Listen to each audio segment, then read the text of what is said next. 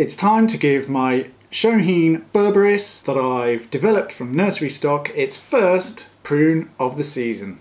I've been developing this small Shohin Barbary or Berberis from garden centre material or nursery stock, and I put it into this Erin bonsai pot for the first time earlier this year. If you want to check out the video.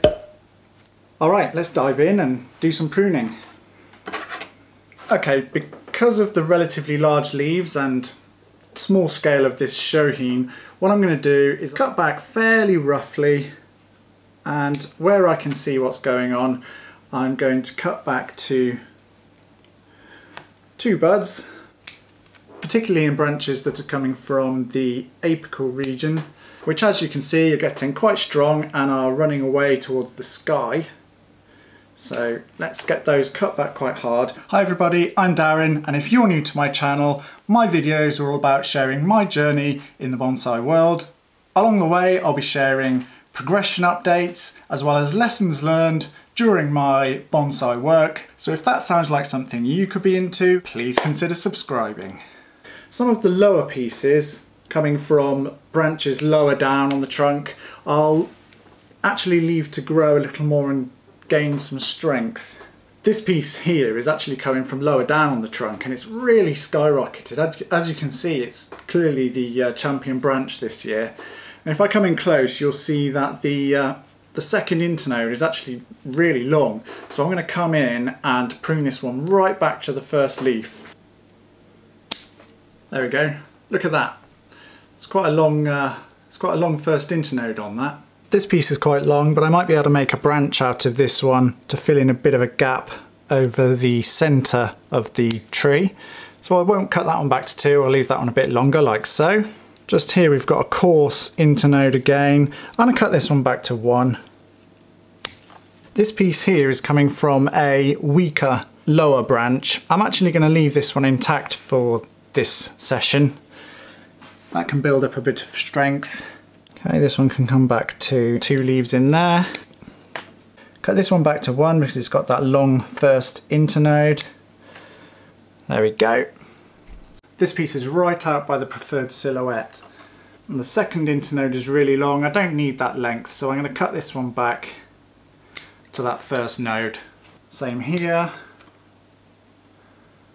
And the same there.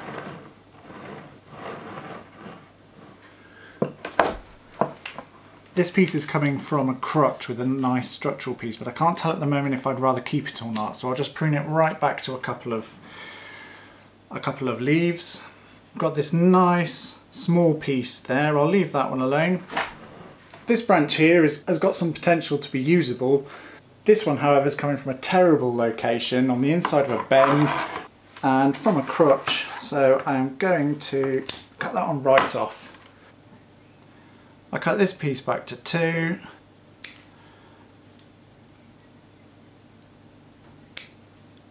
And this piece back to 2 as well. This one's got 2 nice pieces close to one another here. So let's keep those 2. 2 buds on that one. And although this one's fairly coarse, I'll keep 2 on this one because I can't tell where it's coming from or whether I'll need it. And I'll cut this one back here, which is 2 buds. This weak branch, oh hello, there's a spider on there. Be careful not to hurt that spider, there he goes. This weak branch is coming underneath and from a crotch. I don't need it, so let's pop that one off. Put the spider back on the tree. That just leaves these pieces now. I haven't got a clue what I want or what I don't want in terms of these. So I'm just going to come in, I'm going to prune back to a couple of leaves on each of them, and we'll see how they develop and how things feel when I can get a bit more visibility going. There we go. I've got no idea if I need this one or not, so I'm just going to leave it there until the time that I can decide.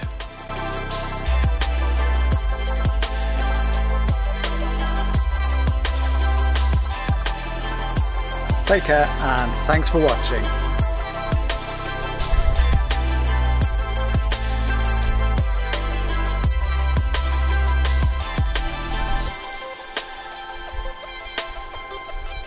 Put the spider back on the tree.